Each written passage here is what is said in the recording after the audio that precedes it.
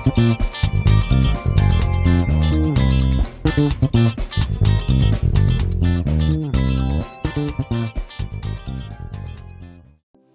guys, today I'm talking to you about positioning on the bass guitar, which involves both your fingering and how to carry your bass. Now, when carrying your bass, you don't hug the bass like acoustic, the way those that play acoustic do. They hug their guitar and strum.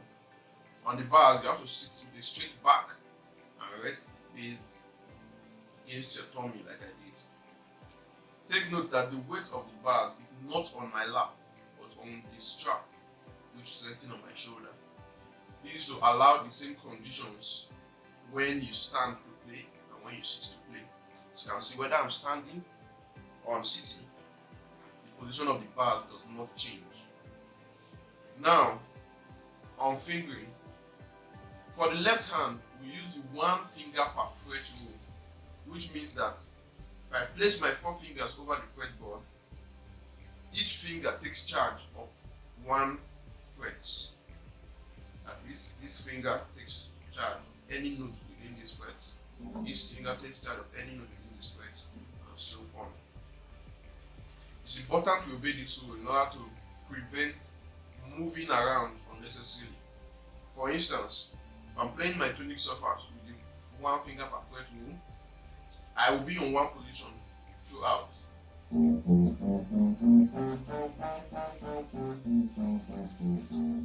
But if I disobey this rule, I'll have to move. This will prevent you from having good speed. For the right hand, we play, or it is best to play using alternating fingers. What do I mean?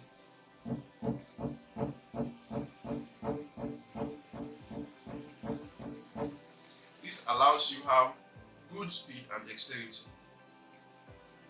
To practice this, place your fingers over the fretboard without applying much strength to mute the sound, and alternate between your fingers on each string.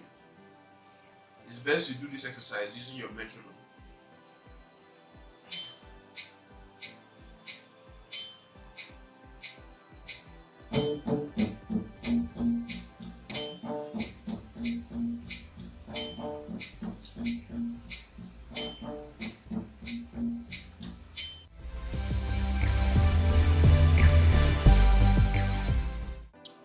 When you strike, take note that as you strike, your fingers should be caught by the next string.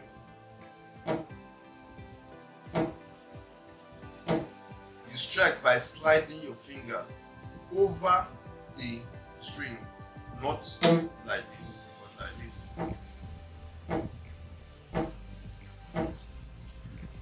For alternating your fingers, you rake.